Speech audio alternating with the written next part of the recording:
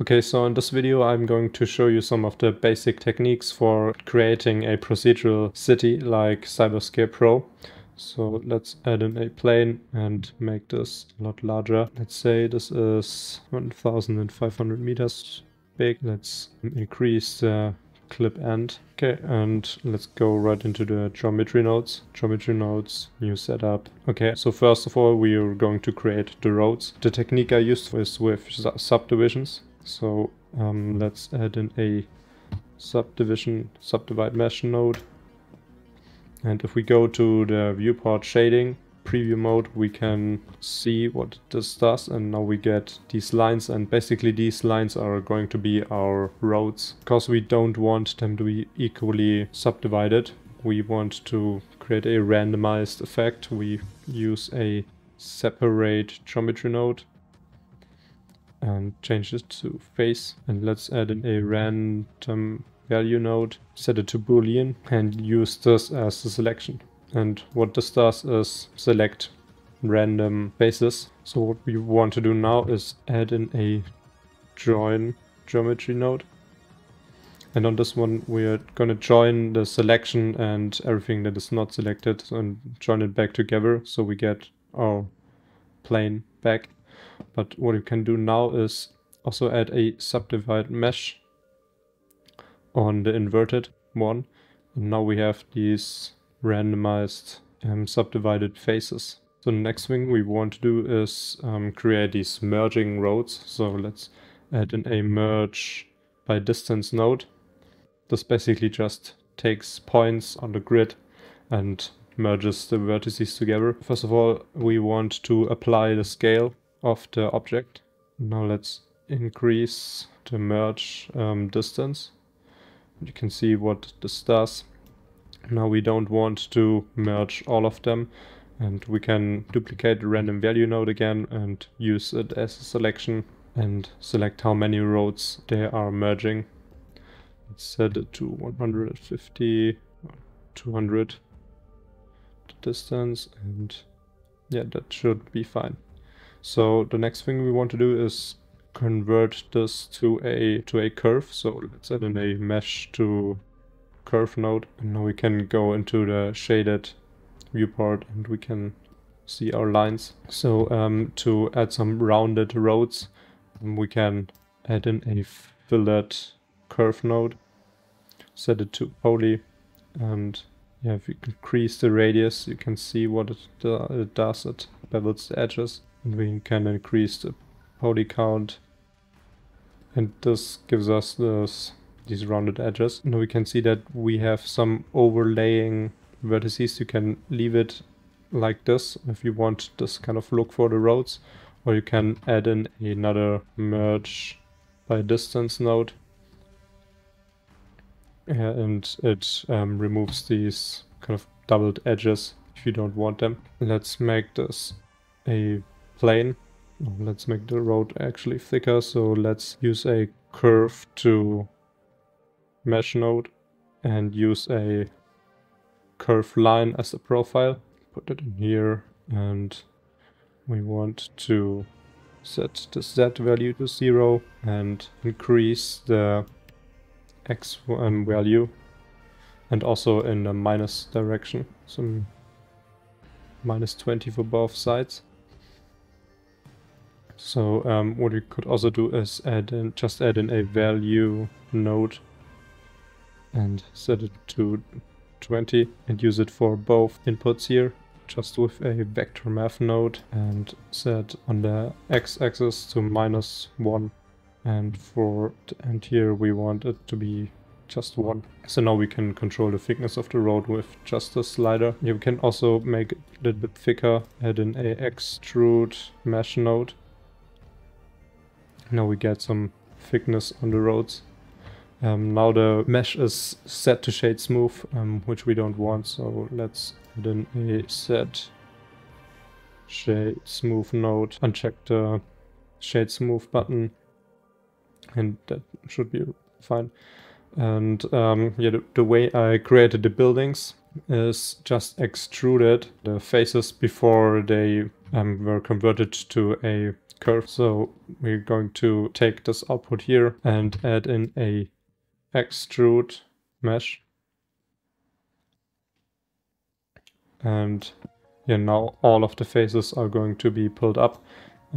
We want to first insert them so they are a little bit further away from the road.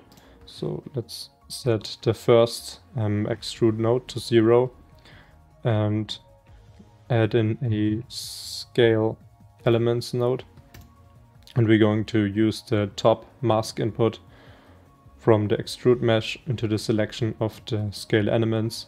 So what this basically does is insert the faces.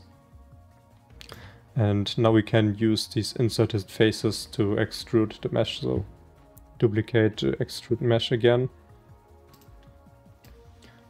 And this time we're going to also take the top and put it into the selection of the last extrude node. And here we go, we got our buildings. Now we can use a random value node again to get some randomized height in the buildings.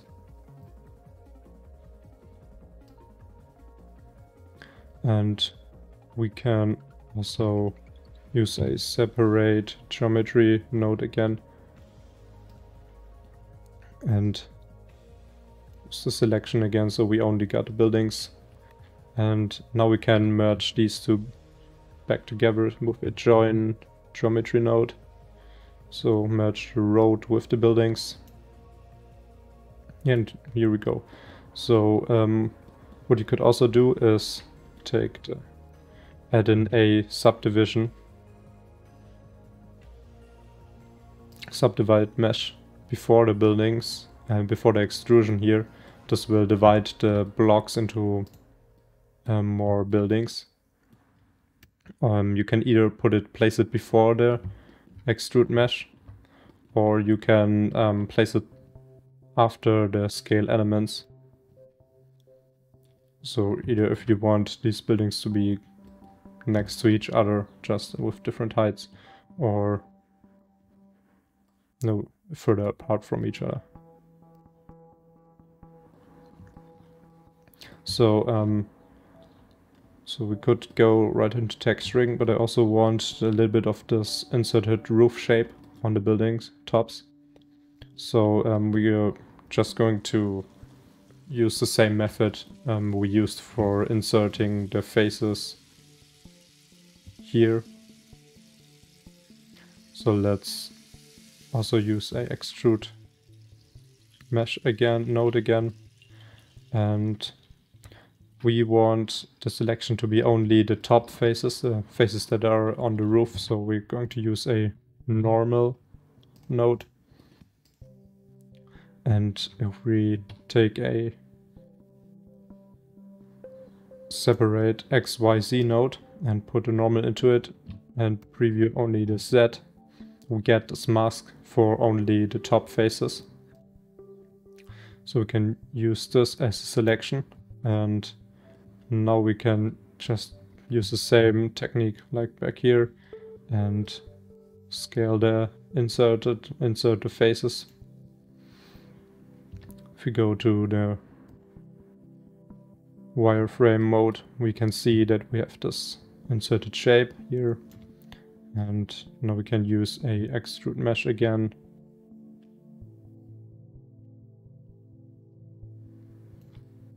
And now we get this inserted roof shape.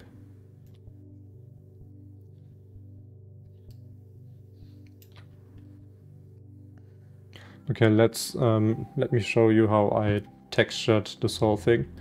So let's add in a set material node, create a new material, select it. Okay, let's go to the shader editor and to the rendered view. Let's set up a sky texture. And turn on viewport denoising. Okay, good. So let's, I took these textures from textures.com. You can get them for free. And I just use these building photos.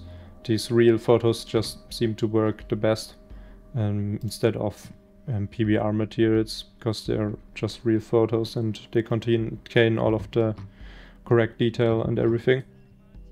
And let's apply this texture, and I'm going to use object, texture coordinates, and a box project. And now the texture is way too small, and I'm going to change the scaling type to texture and just increase the number. And now we can use this as the base color. Now we already get textures for the buildings. But what I did to randomize this is add in a second building texture. And also use the same texture coordinates for it and set it to box project. And I just used a geometry node, and in the geometry node the random per island output gives us this random face, this random color, random value for every face. So we can use a color ramp with a set to constant. And this gives us a mask of all of the buildings, random faces. So what we can do is add in a mix color node, mix these two textures together, and just use the random per island as the factor. And now the buildings get these different textures randomly. So the last thing I'm going to show you is how I created textures for the roofs. So I used the geometry node again, and also used a separate XYZ node, and got this mask for only the top faces. And now we can just duplicate our principled shader and mix the two shaders and use the normal mask for the top faces as the factor.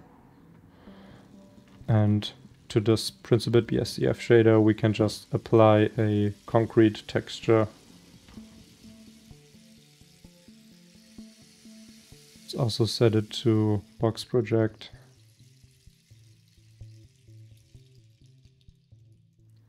Scale it up.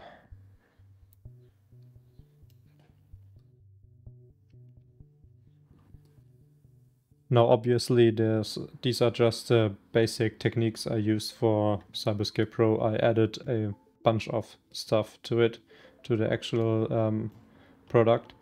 And this is what the shader for it looked like. So you can see I mixed a bunch of different textures and also added some window lights and everything. So subscribe to the channel and check out the links to CyberScape Pro if you need a photorealistic and procedurally generated customizable city for your own projects.